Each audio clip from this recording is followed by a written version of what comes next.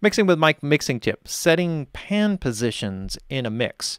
One of the things that is, I think, probably the most important thing in terms of sizing up and setting up a mix is setting the pan positions and getting things laid out or oriented in such a way that you're creating some kind of feeling or groove or vibe and helping the song to develop. So panning is something that you really overlook, and it can create all kinds of problems when working with a mix, and especially when you have a lot of instrumentation.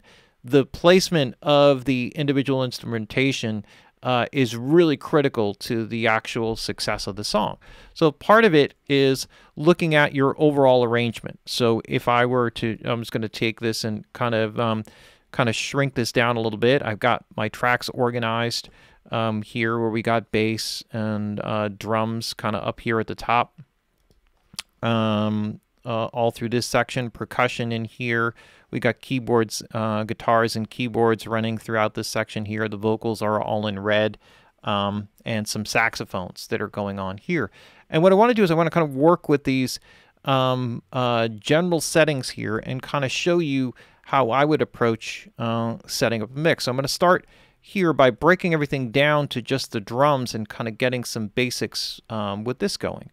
So this includes all of my percussion instruments. I'm going to kind of start by taking all these guys and just sort of muting them to begin with, and then we'll just kind of start with some basic.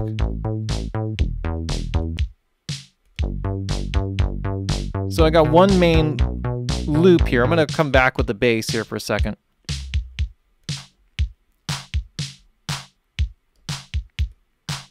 So this is just dry, and I got a. So this is the basic drum kit. So all of this stuff is basically mono. So what are things that go mono? Things that go mono are generally the more important things in a mix. It's very common that, kick drum, bass, snare drum, vocal is always in the middle pan center, and then other instrumentation you can sort of spread out accordingly. And the primary reason for doing it in that way, any low-end instrument you want to keep sort of centralized. This is sort of it's something that has extended over from working with vinyl and mixing for vinyl releases.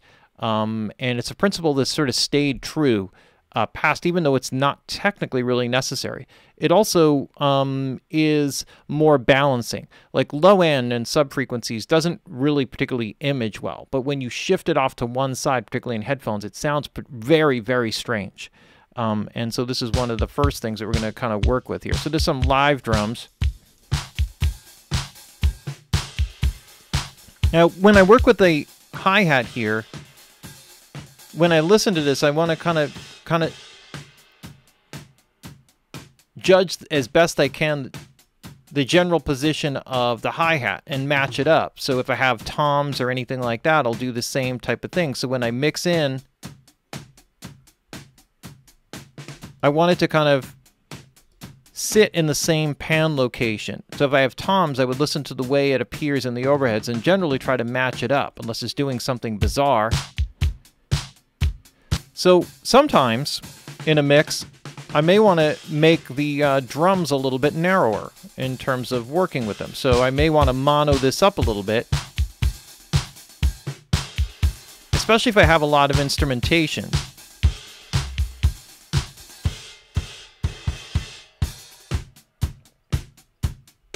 And this can help to focus the sound of the drum kit. Now, if I go this way, I'm also going to have to move any toms or other panning in along with it. You can shift that otherwise, but generally that's kind of like a good practice. So here we have now let's kind of go back here. This is where we would start working with individual instruments that are also so we have a bunch of percussion elements. One of the things we have here is like some toms. Okay, so this is something that is generally, let's see if I can zoom out on some of these tracks. This is stereo, so I'm just going to kind of leave this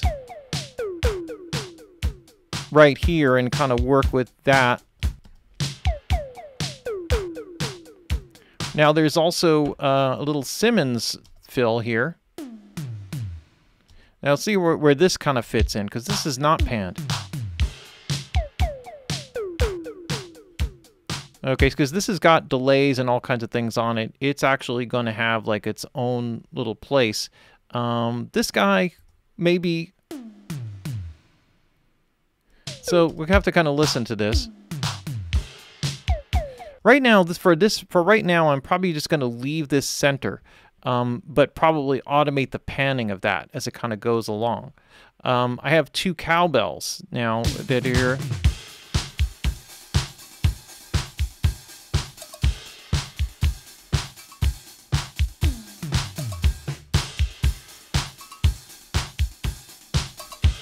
So in this, what I've done is I'm kind of panning these guys, at least temporarily, kind of opposite of each other, because they kind of work off of each other.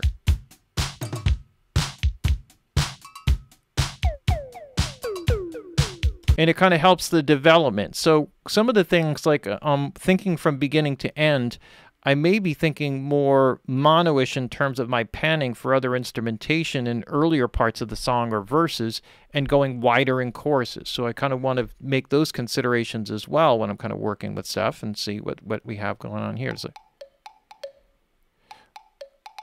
okay, so this is kind of one that, like, it could be kind of anywhere.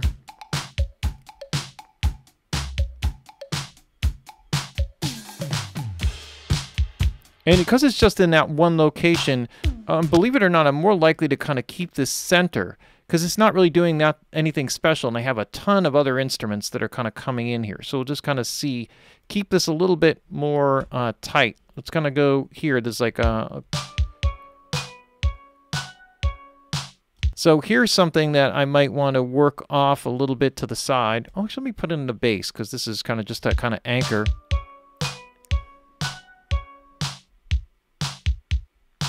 And there's also another part that's right here, so let's kind of see. So that's just the stereo effect, and then I have another guy right here.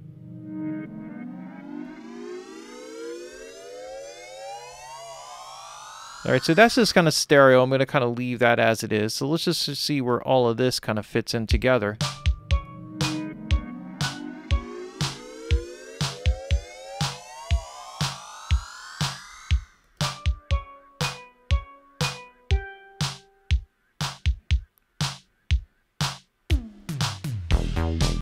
Okay, so this can actually, because it also only plays this part right here, right in the beginning, and then we have some of these sound effects.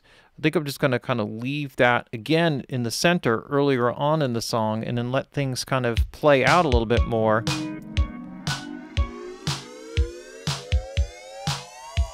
And then we also have something.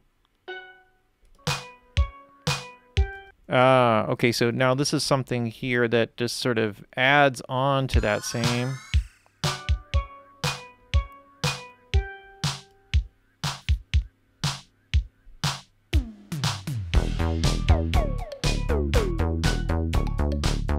So because that kind of leads in like a little bit prior,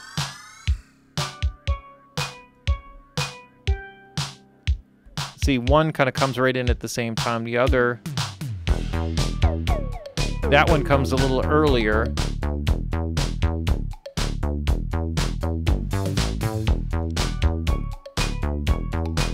So here, I think what I would do is I would kind of pan this off a little bit to the side and just kind of see what, just to kind of create a little bit of movement in that section, and we'll see. If it's just like an emphasis thing and there's too much else going on, then I'll just kind of keep it simple and kind of mono it up. Now there's another, there's a keyboard part here in the beginning, and I'll give you an idea of like what I would do here. All right, so let's see what this is. So this is, of course, all dry, completely unaffected.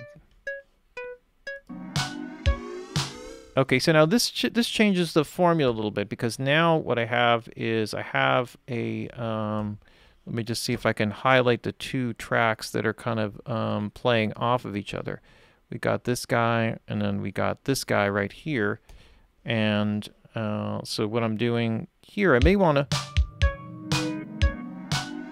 because these parts are essentially doubling each other. Let's kind of move them. I'm going to move this guy right next to this guy.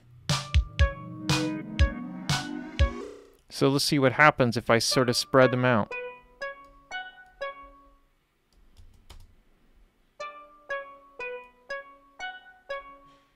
And then this guy kind of fills in for those little lines here and there. Okay, so now this creates a little bit of room for me to kind of play around. So it sort of spreads out a little bit.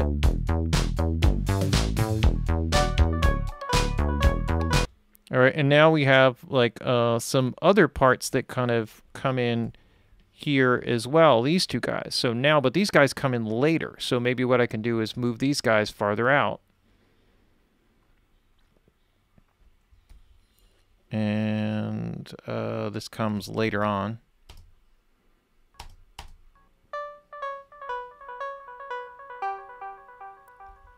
Okay, so it's delays like on one. So this may not work kind of the way I have it scripted here, but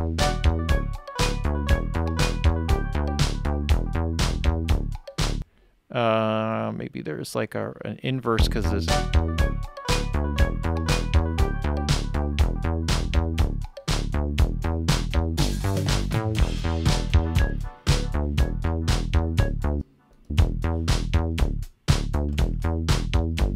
And I think you get the basic idea of what's going on. There's other parts that are, you know, there's kind of just tons of tracks on this, so this can kind of go on forever. But the idea is that I'm really thinking as I'm going through each part. So that's kind of stereo. I can mono up stereo tracks if necessary, but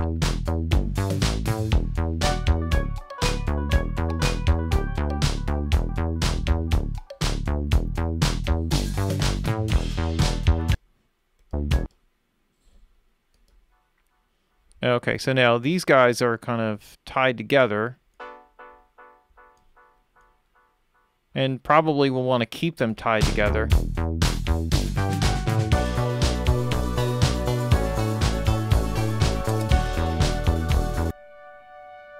So this is where I want kind of a little bit more of the spread.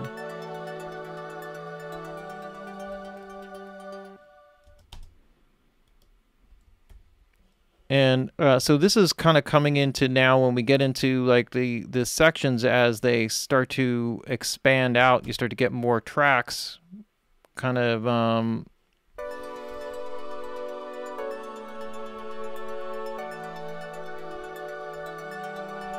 this I would probably, that voice effect I would probably put on some kind of stereo thing to kind of, you know, do a stereo spread on it or something, just to kind of...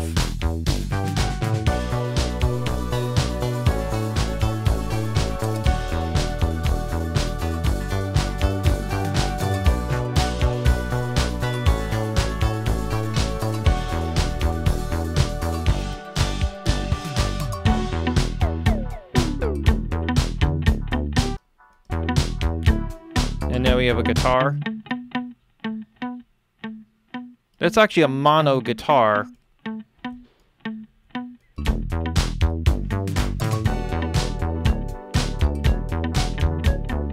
Or it's so tight that, you know, I could kind of put it anywhere.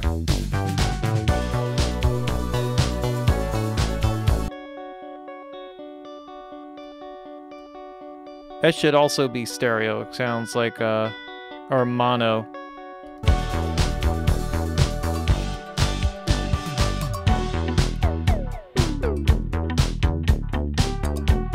So if I kind of do this here, I can kind of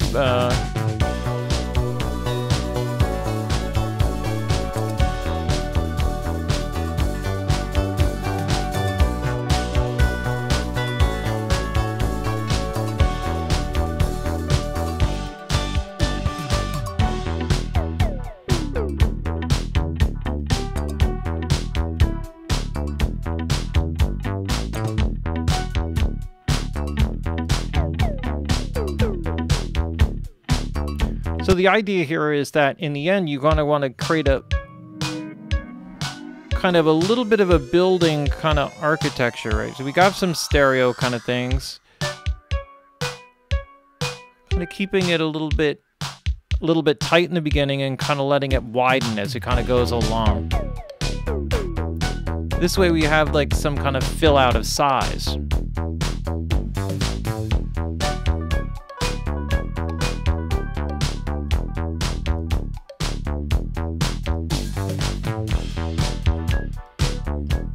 So this sort of takes over where this leaves off, and there's like some vocal stuff here. So,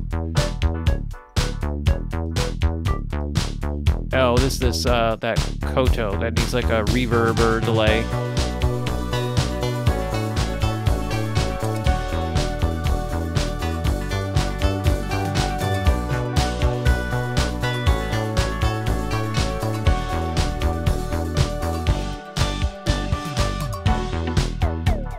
So this koto thing, I think I'm going to need to move over because it interferes with one of the guitar parts in the section.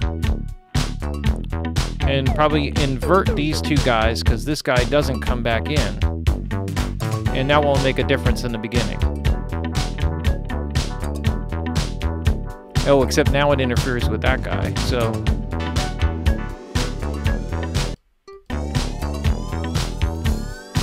This may be kind of like a more of a central thing. That requires a little bit of a thing, but you could see how what I'm trying to do here is trying to avoid conflicts in terms of the panning, which means that I can start to take on some different positions. Like maybe these guitars always come from the same place, and then they never interfere. So maybe they're always from this side, and then this can kind of be on its own, and when they come to that section where they're both playing at the same time, then they kind of balance each other out in the mix.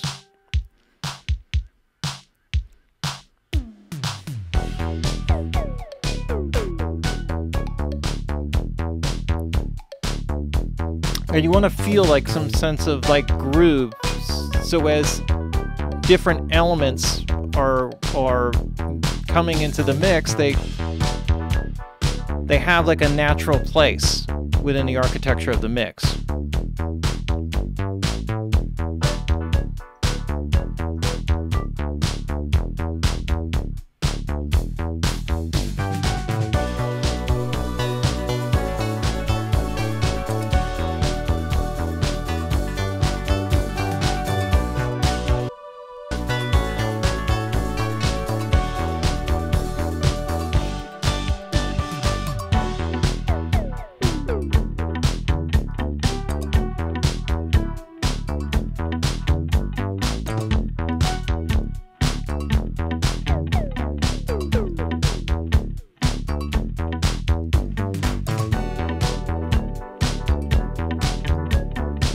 So go back to that chorus section and where is it?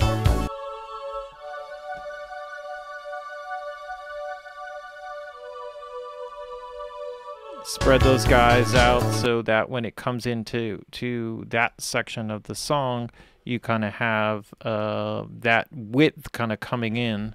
And this is part of how you set up, what you're going to processing. So now that's so much more impactful, just kind of bringing that in, just like that.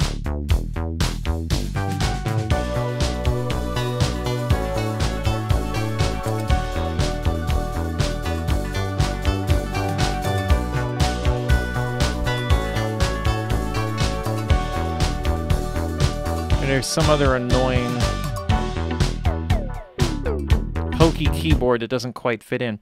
So the idea is that you're working in the development and interrelationship of the instruments and how they basically weave in and out of each other. That's a huge, huge part of setting up the panning and getting it. So hopefully this gives you a good idea of how to approach setting your pan positions. And that is our Mixing with Mike mixing tip of the week, setting pan positions.